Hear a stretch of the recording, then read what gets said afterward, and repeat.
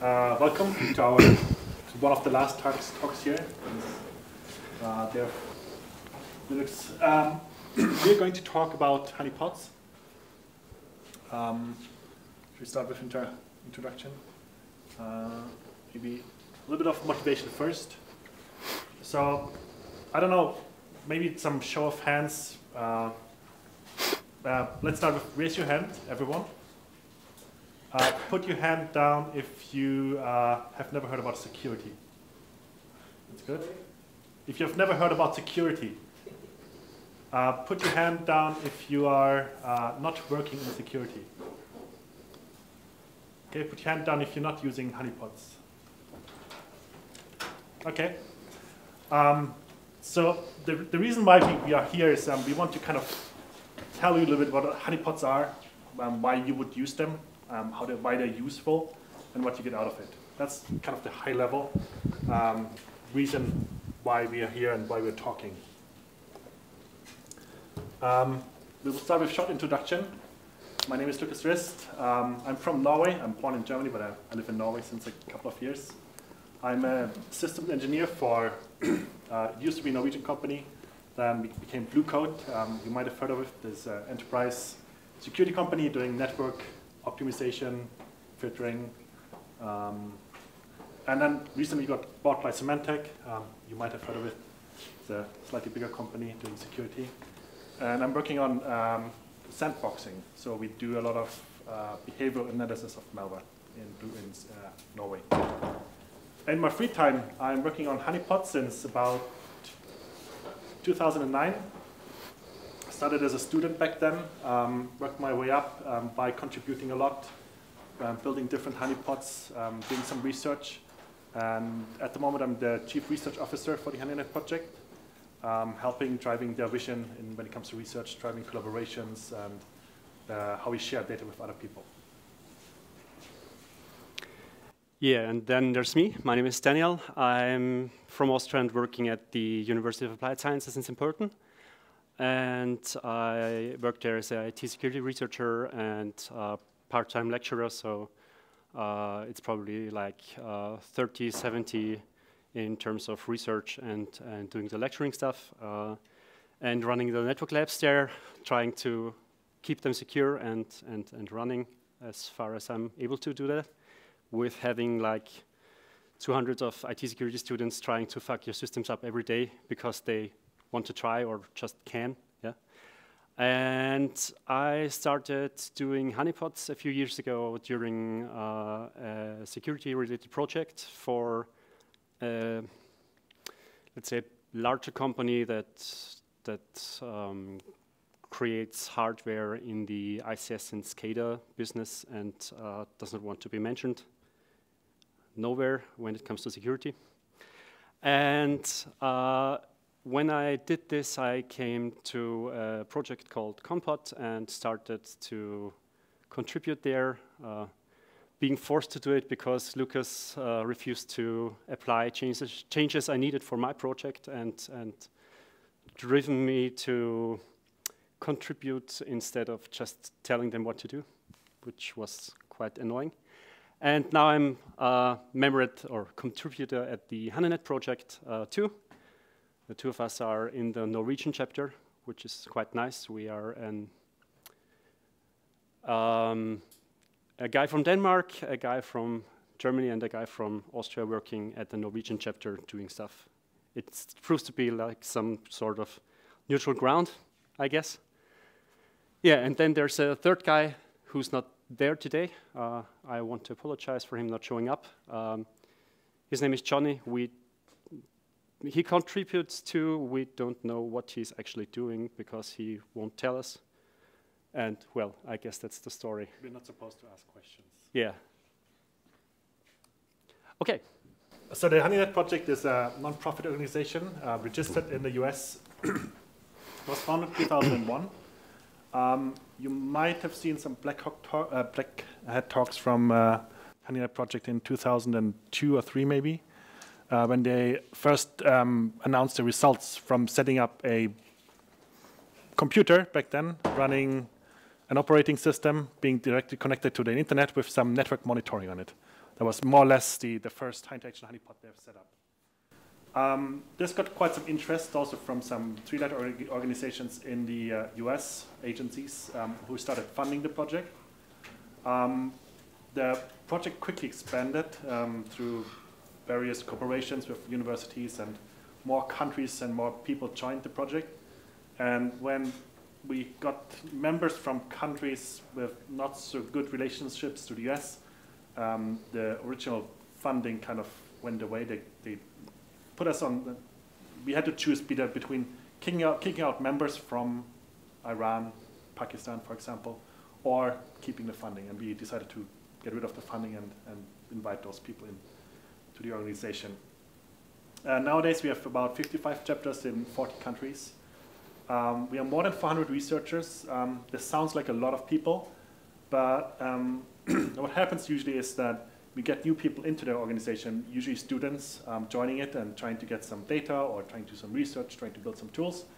At the same time, the old people who are in the project for a very long time, they got a day job, they got family, and they don't have the time to work on projects in their free time. So they kind of become alumni status members. They still contribute, they answer questions if there's some young student who needs some information or some experience, but they're more or less dormant until we need them. So I would say the hardcore of working people who are active is between 80 and 120. And all the code we produce, everything is open source. There's a couple of data sets that we provide, but it's, most of the things we do is in the open. So I wanted to start with a couple of concepts, so kind of to make a base level, so we kind of are on the same ground when we talk about honeypots.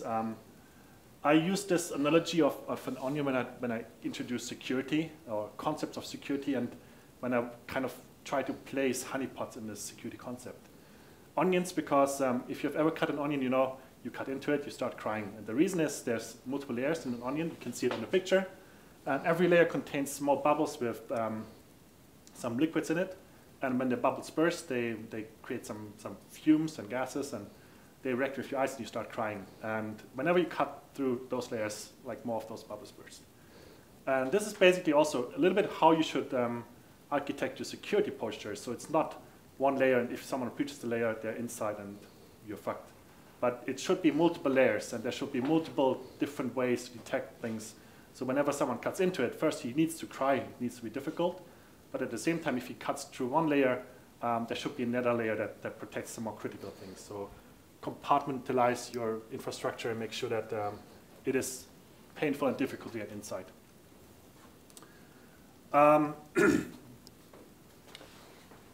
Next step, going further towards honeypots. When you build a security architecture, when you protect your environment, you need to know what you're protecting against.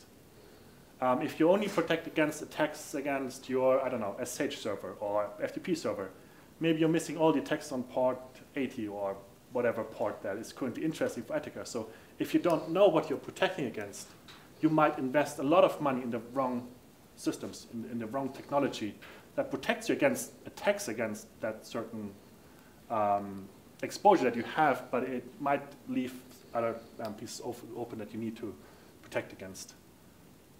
So the more knowledge you have, the more effective you can build up your security posture. This is a slide that I'm using later again to describe how you should deploy your honeypot. But just briefly, how security risk could be defined. So it's the likelihood of a successful attack. So how likely is it that someone is going to break into your system and is successful breaking into it, and the consequences. You can always go to the extremes of those components of the security risk. So if the consequences is 0, then the security risk is also 0. Usually, someone breaking into a system, consequences are never 0, but if you go to extremes. So if you look at the likelihood of a successful attack, if you split this up, it's usually composed out of the threat. So if there's no threat, then the likelihood is very little. If you have no vulnerabilities, which is unlikely, but if this is a true statement, if you have 0 vulnerabilities, then the success part of the likelihood of a successful attack is 0. And if you're not attractive as a target, then it's unlikely that there will be a successful attack. We're coming back to this when we talk about honeypots. So now we want to compare honeypot technology. This is the first row with other more traditional technologies. What should stand out in this slide is that honeypots gives you information, gives you data that allows you to react to attacks because you can understand an attack. For example, if you compare it with a firewall allows you pretty much no reaction because all the firewall is doing, it's blocking an attack. It's blocking a connection. And if someone connects to your system, it's blocked. That's good. I mean, hands down, that's how it's supposed to work. But you don't understand what he's trying to do. Is he trying to get inside to steal something? Is he trying to get inside to buy some shoes? So what is the reason? What is his motive? What's the technologies? What's the techniques that he's using to get inside? So the reaction component is very little because all the information you have is maybe an IP address, a source port, destination port, maybe a payload if there's something in there, but who knows? The same goes for IDS and IPS. They are much more better detection because they actually look at the traffic, they look at the data. If you have ever written rules for Snort, Suricata, then you know they're actually looking at the payload. They're not just blocking connections. Antivirus is kind of in between. Antivirus these days is not just antivirus, not just signature applied to binaries. It's usually a framework of firewalls, intrusion detection, preventions, all kind of those technologies combined in a bundle. The bottom one, actually, security standards, is not a technology, it's a practice. And this is basically the counterpart to reaction. So if you have good security standards, the probability of attacks, things like phishing, is unlikelier. It's not impossible, but it's more difficult.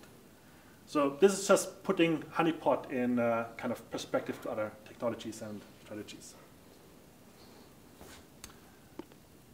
You want to take over? No, that's yours. Okay. This is one of our most favorite quotes from a famous Chinese dude who does a lot of war-related quotes.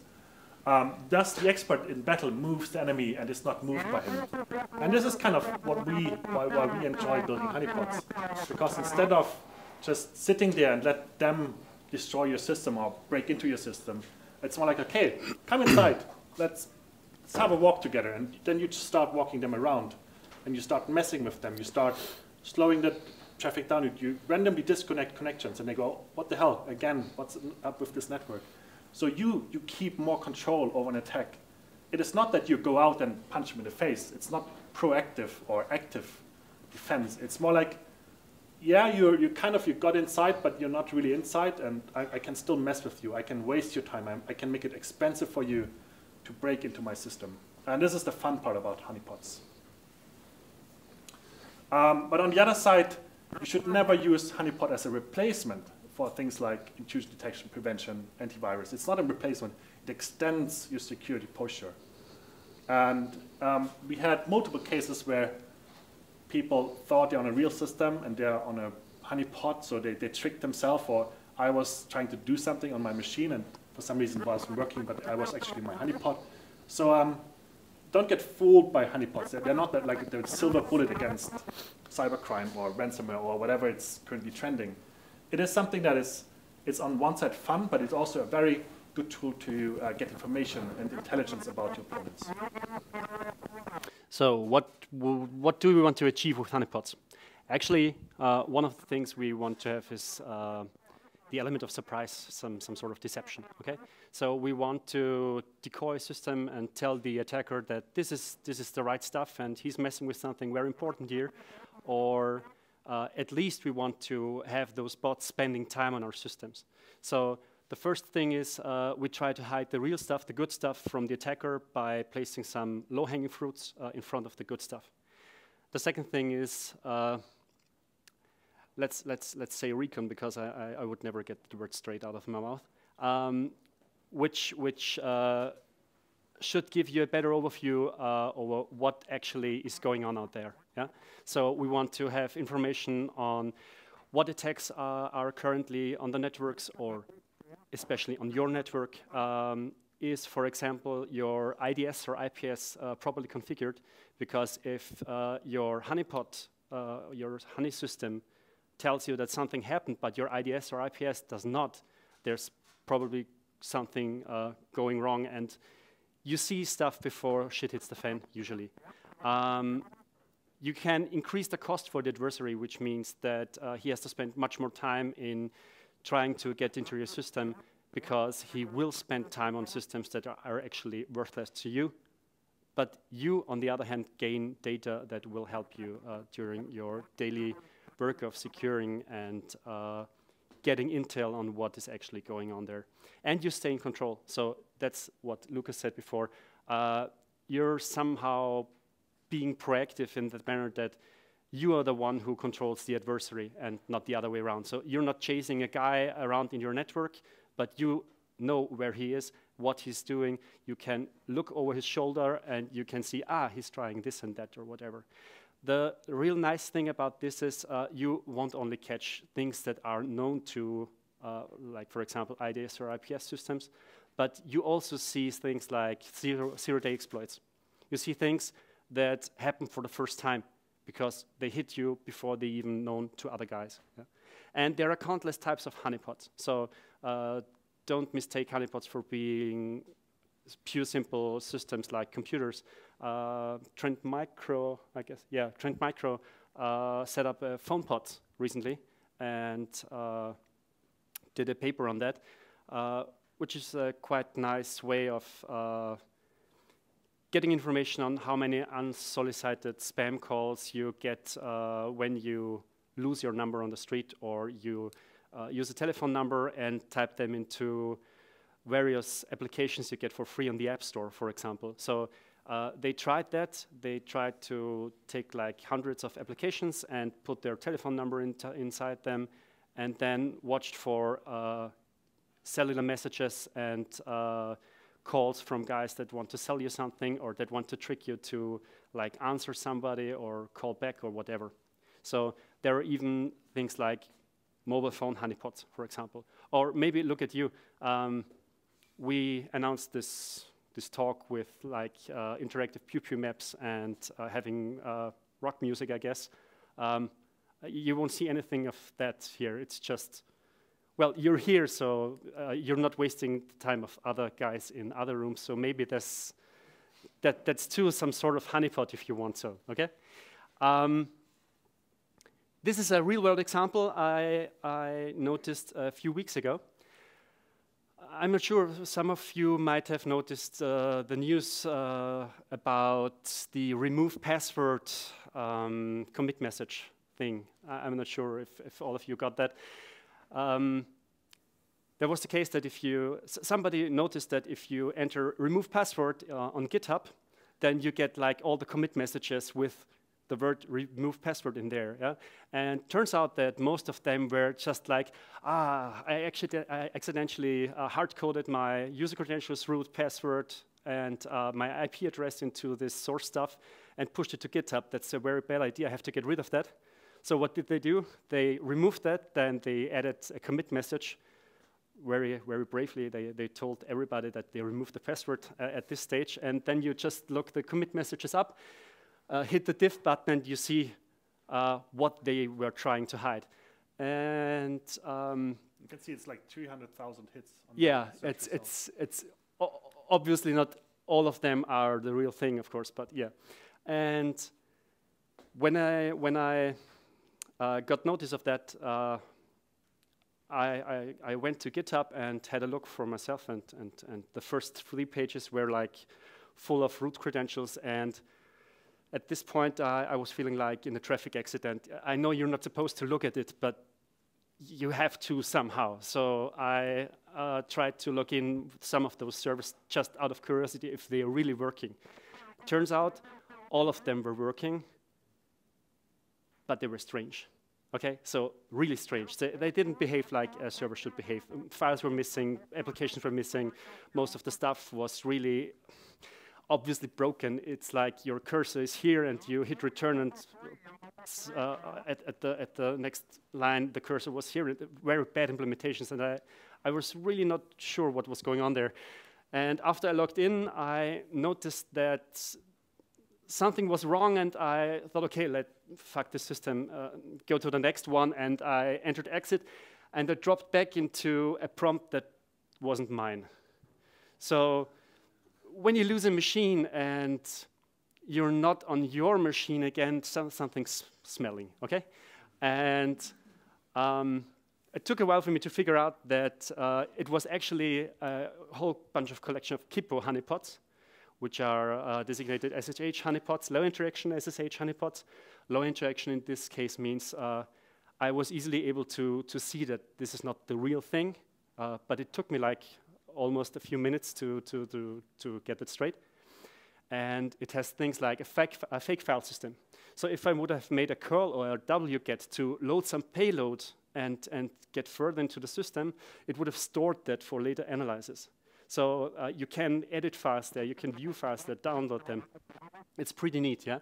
And of course, it logs all the things because it's supposed to do.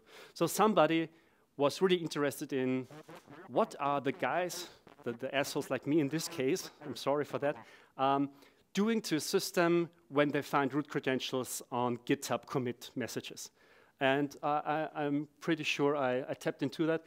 And after the fourth or the fifth Kippo SSH honeypot, I just quit doing this research because I thought, like, I don't have the time for that. So the strategy worked out in my case because I was torn away from looking at the maybe real systems there. And the thing is, the disconnect doesn't disconnect because the maintainers of Kippo are interested in what are you actually doing after you think you have closed the connection to the system, okay? So are you looking for special files that only exist on your computer? Are you typing like, trying to send a mail or something? That's pretty neat, I guess. That's a really neat thing to do. So for the concepts, what are honeypots? What types of honeypots do we have? We mentioned Kippo, which is a lower interaction honeypot. Low interaction means they usually do almost next to nothing, okay? You can scan with Nmap and you see, the port's open, and if you have something like a deeper scanner that goes on layer 7, you see that it's actually exchanging banners. In best case, you have limited interaction capabilities, so you can tell it something to do and it will do, but it's not a real system. It's not even emulated, and most of the time it's simulated, okay? So it's just collecting things, and most of the time it's collecting things from bots, for example, or script kiddies. They're really easy to deploy. You just need virtually no amount of performance or hardware or whatever. They are easy to distribute, but they are really easy to reveal. So they will keep an attacker interested for like seconds. If worst comes to the worst. They just give you a glimpse at the global picture, so you can see what is actually happening, but you don't see more than that. And then there are high interaction honeypots. These are real systems with tight monitoring, okay? So you have like a SCADA system there, like a Siemens Sametic S7-400, whatever, and you want to see what are attacks doing to it, so you put it like behind a proxy or do some debug, solder some debug outputs, and take this thing and get it onto the internet and look at it and watch it burn, usually. Thing is that this can be, to some extent, dangerous because you never know what's happening to this thing, because most of the time you don't know all the security holes in these products. So you should do this on a separate network, of course. They're really difficult to detect because while being a honeypot, they are at the same time the real thing, but usually not in production, okay? And you're really able to collect real information that helps you in finding security holes and applying countermeasures. But they are really expensive, they are complicated to set up, and you need all the stuff and the real things. And setup and maintaining means that you have to watch log files, you have to look at everything that is going on there, and that can be a tedious and complicated task.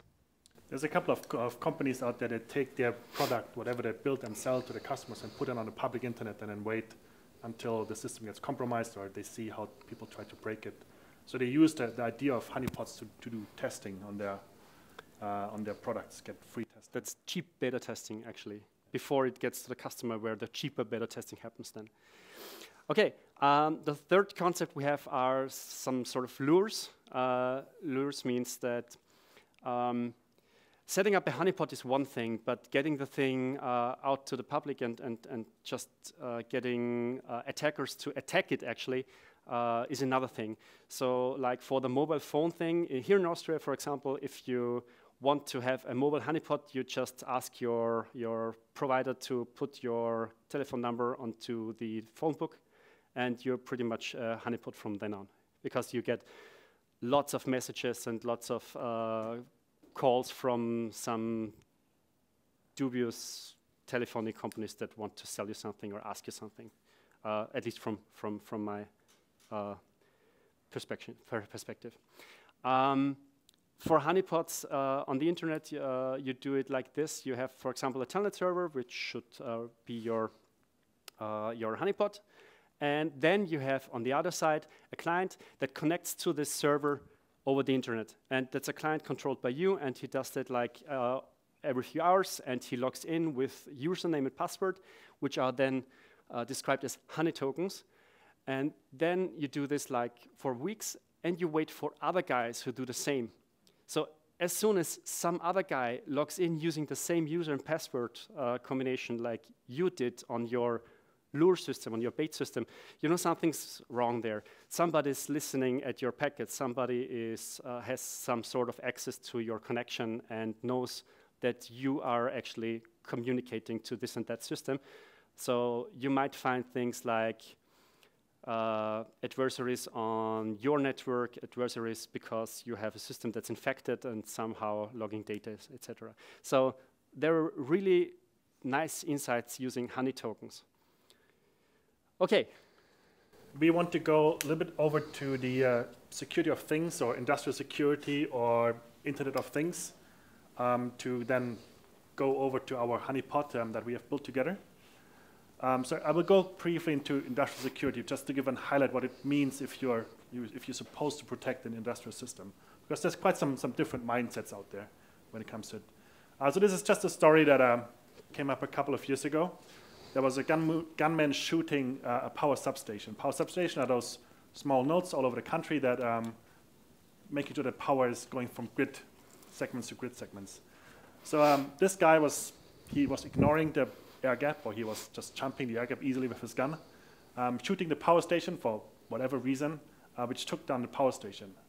So physical security is a big problem. I mean, even if you are air gapped, if you have a fence around your industrial system, it's not enough to stop someone to break into. Or shoot at it. Or shoot at it, yeah. For whatever reason, to take it down. And that's a big impact on a power system, on a power grid, depending on how good they are with redundancy. But if you take down multiple substations, then parts of the grid will go down. So now going over to smart factories, or in Germany we have Industry 4.0, which is the buzzword around making all those facilities more smarter, which means you have full tracking of materials going into it, products going out of it. You have interconnecting of facilities to make sure that you're not overproducing or underproducing certain resources.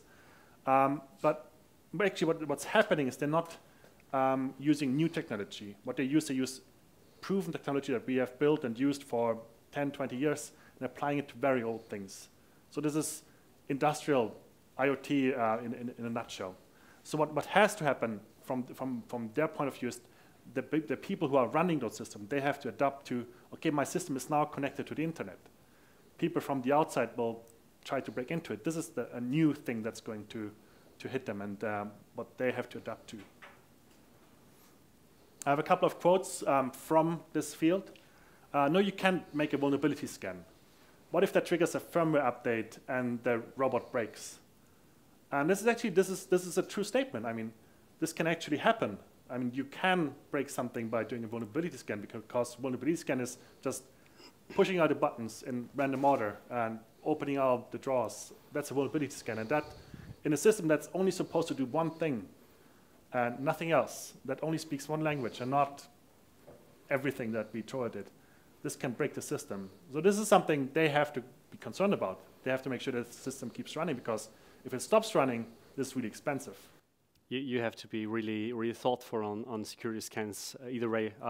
We had the thing that a student in the course of a project, tried to do a security scan for a customer, and he tried to have a security scan on their web shop, which was actually a nice idea. So you know, these crawlers, they just push every button, hit every link and everything. So when he thought it might be a good idea to check their backend and enter those backend access credentials to the crawler just hit every delete button he found in order to like purge the web shop in like 4 or 5 seconds. Everything was gone, no backup of course, because you're not, most of the time, you're not testing the dev system, you're testing the only system that's there and that's in production. So you have to be thoughtful anyway.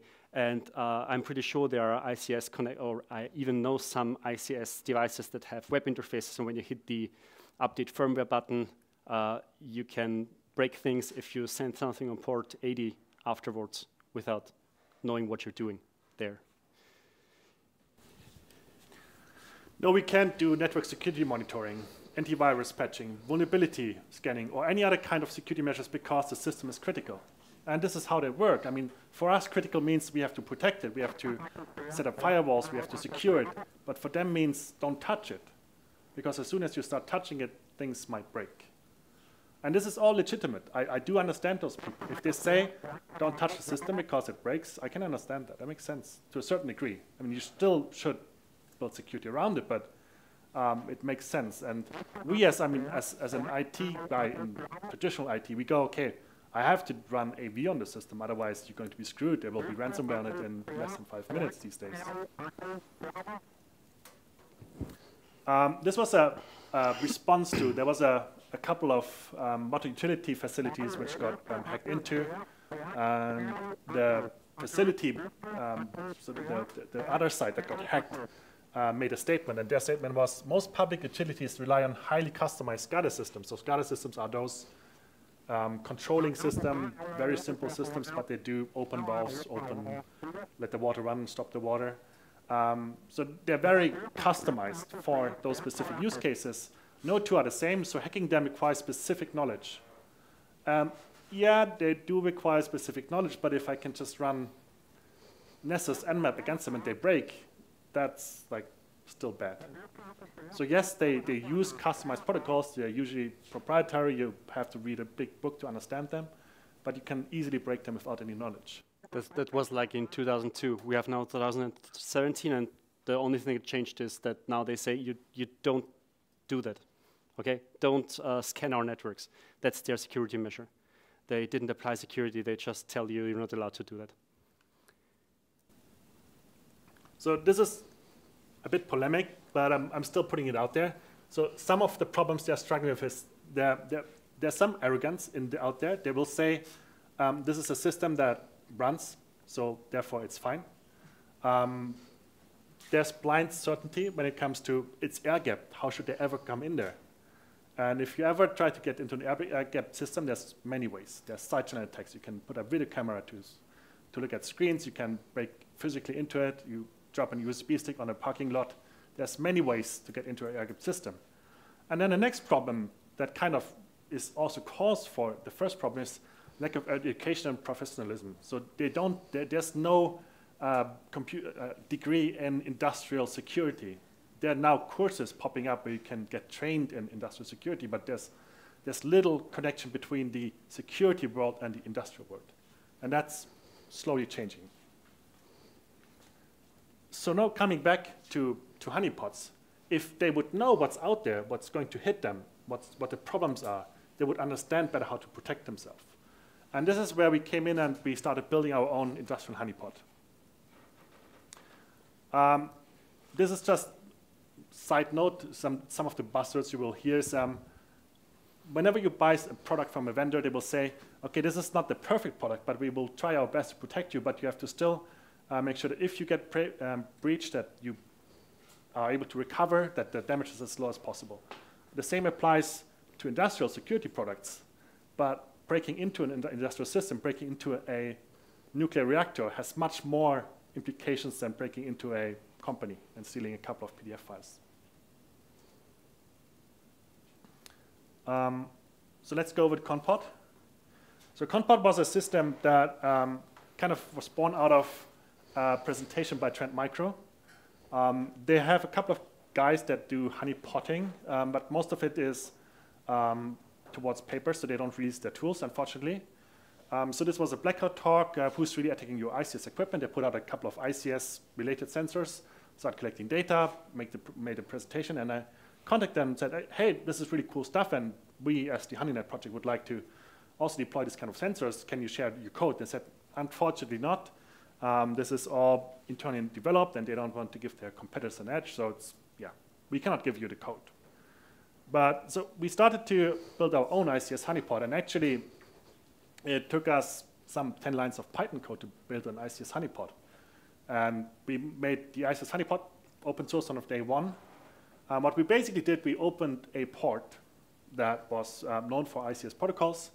We used a Modbus Python library, so whenever someone connected to the open port, he was able to communicate using the Modbus protocol, which is a very common industrial protocol, communicate with our honeypot. There we go. We could see people connecting to it and speaking the language that we expected. Everything is on mushmush.org. The data is, we do collect some data, but it's really difficult for us to share it. So setting up the honeypot is trivial.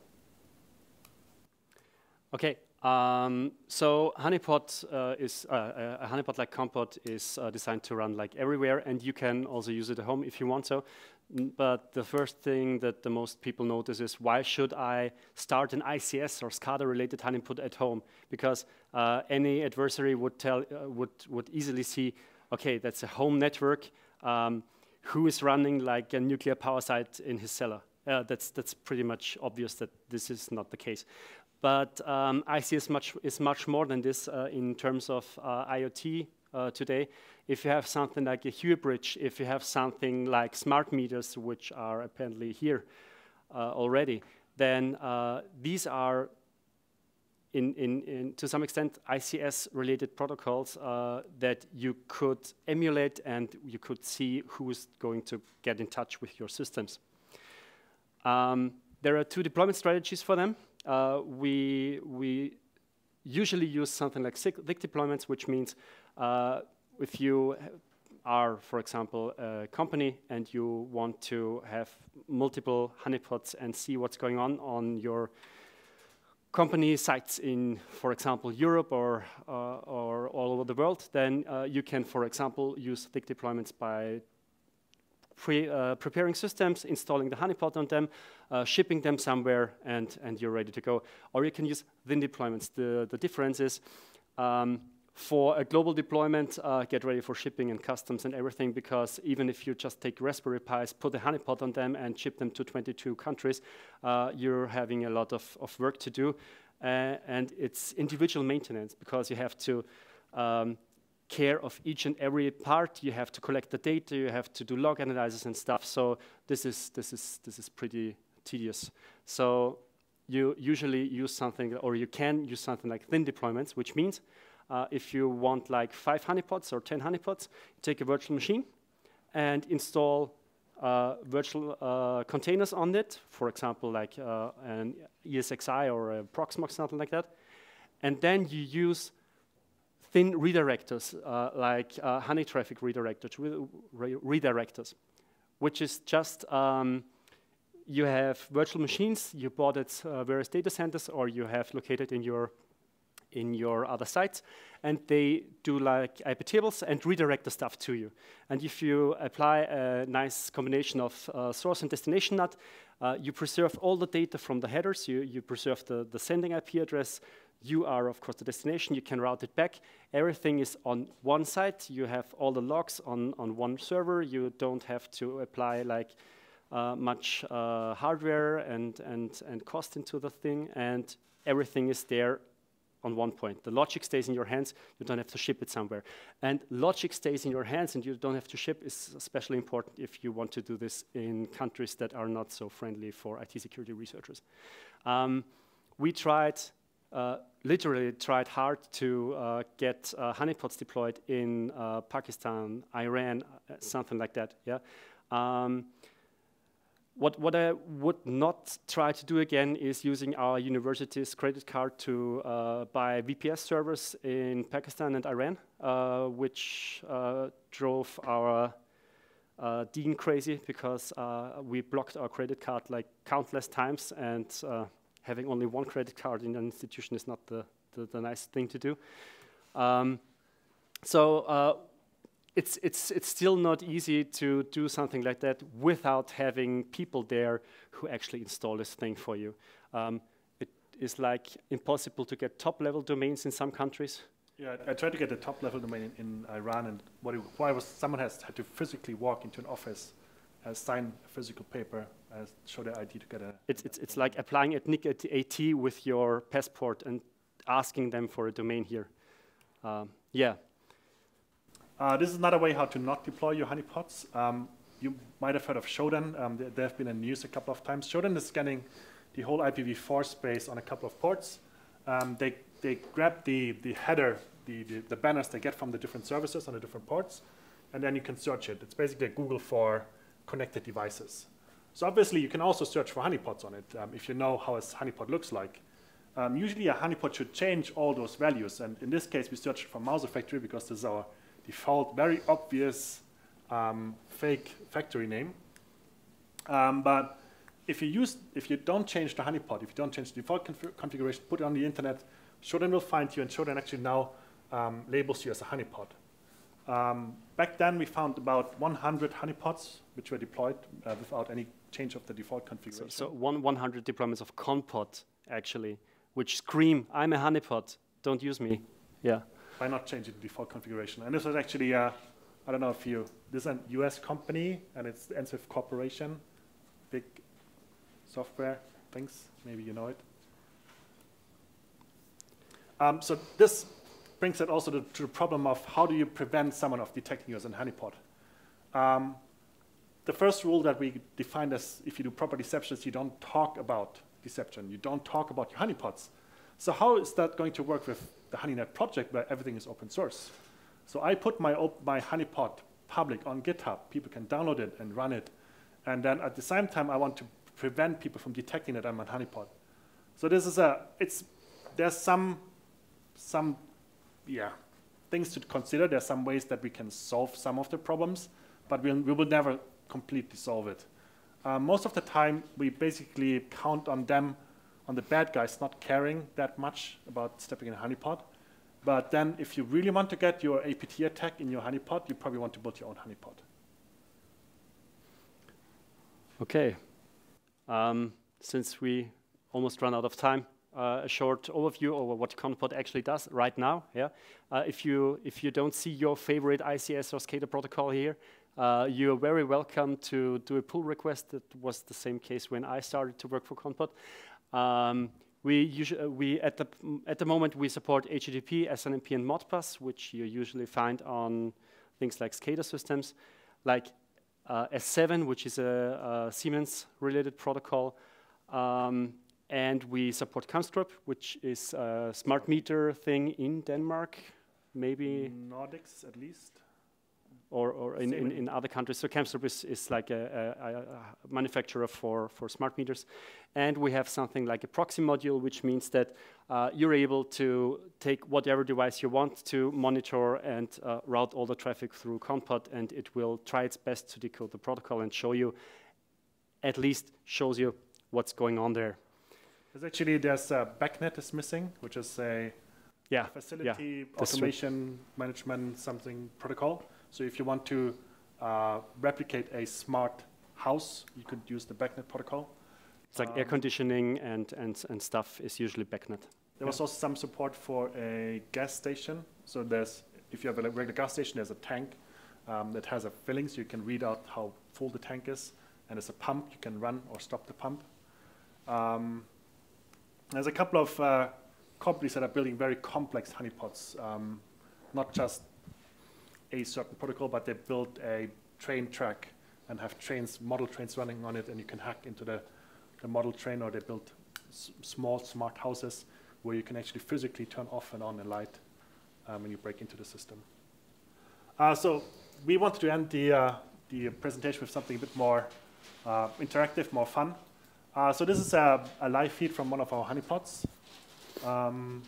I will first explain what you see before I hit refresh so you can see some live data. But so basically, this is a honeypot which opens every port in quotation marks. So every connection to the honeypot will go to the NFQ tables, which is a Linux kernel feature where you can take packets from the network layer in the kernel up to user space. You can modify it and send it back into network layer, and then it goes wherever you send it to, which allows us to, every incoming packet gets redirected to one server. So we have to list on one port. Every packet goes to that port, no matter what the destination port for that packet was. This allows us to find attacks against port where we never expected an attack. So in this honeypot, I see stuff like someone trying to print something on a printer. Someone tries to connect to a medical device, like a injection system or whatever they have. So I see a lot of things that I would never have expected to see. It requires some work because I don't support those protocols. I can record the data, I can store the data and then later look at it. I can use the PCAPs to understand what kind of protocol or devices they targeted. But this is basically a big magnifying lens on whatever is going out there and is trying to hit me in all kinds of ways. So here, there's just a couple of things that we regularly see. So you see the SH, so someone is trying to connect to port 22. Then here's the very classical connection to 23, telnet. This is the number of interactions we had with this connection on that specific port. This is not very readable, but this is the interaction which we got on this connection. So this is the regular telnet. So I'm writing username. So I'm giving him a prompt to log in. He logs in with root. Password is 1234. Then we have the regular interaction of Mirai trying to infect my router, camera, DVR system, whatever it is they're trying to infect. So they first try to understand on what kind of system are. So they do a couple of commands, try to verify, okay, this is actually a vulnerable system. And further down the line, so when they kind of establish, okay, this is an actual target I'm interested in, they're going to use wget to download the binary and then execute the binary on the system. So this is basically their backdoor, which then they use for DDoS attacks. So this is the regular Mirai spreading and attacking connected devices. Demo gods. So this is actually real-time sensor feed. So as soon as the next connections hit the honeypot, they will show up here. So I hope this will happen like any second now. So because this is live data, we rely on bad guys attacking us while we demo this. So it's sometimes something happens. Sometimes they get hundreds of attacks in a very short time frame. So that means, in average, I think I get 1 attack per second. But that also means, I get bursts sometimes of hundreds of SH brute force attacks in a very short time frame. So sometimes we just see nothing, or maybe the server broke again because I write bad code sometimes. Okay. I think it's the second one. Okay. So are there any questions regarding the subject? Or disregarding the subject? Then thank you very much for spending your time with us. We're really glad that you tapped our honeypot at least. And we would love to hear from you if you have like any questions you don't dare to ask in front of others. If you would help us or contribute, we would be even gratefuler. We don't want your money, we want your code, which is more important for us. It's a fun topic. It's something I happily do in my free time. I don't do this at my work, I do this in my free time. And I spend a lot of hours doing it because it's just fun. I like playing with people. I like playing with You see how happy he looks if he talks about it. So it's something that that might sound a bit weird and strange in the beginning, but if you start playing around with those guys, and it's actually very simple to get started. It's a fun topic, and you learn a lot about what is actually relevant, what's actually bad, what's actually out there. How is Mirai actually spreading? How you can understand, you can experience the power of Mirai hitting you. Do you feel it? Okay. Thank you very much. Thank you very much.